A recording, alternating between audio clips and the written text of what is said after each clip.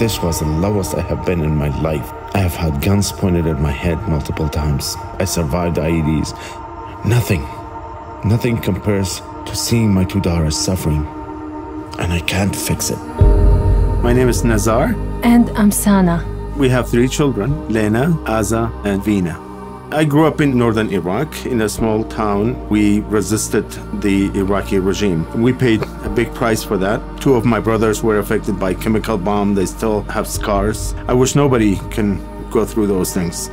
We got evacuated by US government. We settled in Colorado Springs. This became our new home.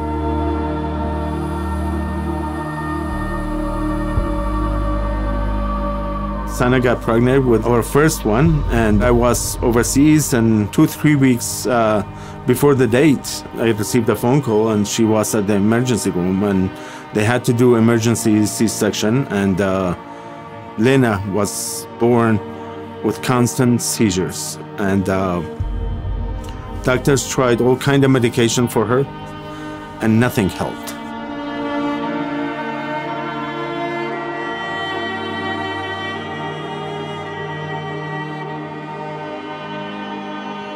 Vina, she had seizure, almost 100 seizures a day. She was literally arching backwards, back of her head, touching her heel. The hardest time for me was one night. I called 911 for Vina because she had seizures so bad. We thought Vina's gonna die. I was terrified. It's killing my heart. We went through so many professionals, so many doctors, so many specialists. We were trying to identify what's causing those seizures, what is the diagnosis. And no one was able to give us an answer. No one was able to give us a medication that can stop it. And it was not diagnosed. We were desperate.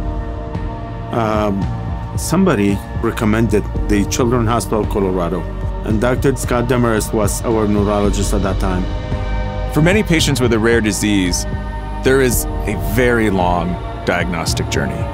It takes years for them to be able to find what is the actual cause of their disease. Dr. Demarest suggested that to keep some DNA sample in the lab with them for genetic testing and research studies. And that became very handy 5 years later. We were overseas. At the middle of the night, miracle was happened. My husband got the phone call from Children's Hospital, Colorado. Look at it, Dr. Demarest. He calls us, "Hey, I have good news. The spinal fluid sample that we collected 5 years earlier, there was a new research study. A new gene was discovered, and both of your daughters tested positive for it." It shows the power of genetic testing. We can discover things that aren't even known yet, and we're going to know about them in the future. The doctors were able to discover the precise medicine for that specific gene. It was a miracle. Yes. It was a miracle. By knowing what is causing a disease, you can find treatment options that aren't super complicated. In this case, they just needed a vitamin, and we were able to get that from a health food store.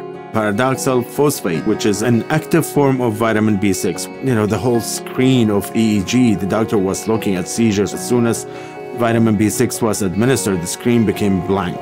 No signs of seizures at all. For Lena and Vina, this meant a significant reduction in their seizures, from hundreds a day to almost none. Precision medicine means better outcomes and a higher quality of life. Everything's changed now. We start all different therapy. They love to learn, and we are super happy about that. Precision medicine is complicated. It's cutting edge. When you invest in precision medicine, you're investing in the future of all areas of medicine. It's so important to have this institute up and running. So we started this company, and we are giving back percentage of the profit to Children's Hospital, Colorado, to the precision medicine. We want other kids to benefit. And there is no better feeling than helping someone who's in need. We are so thankful for Children's Hospital, Colorado. Join us and let's help together.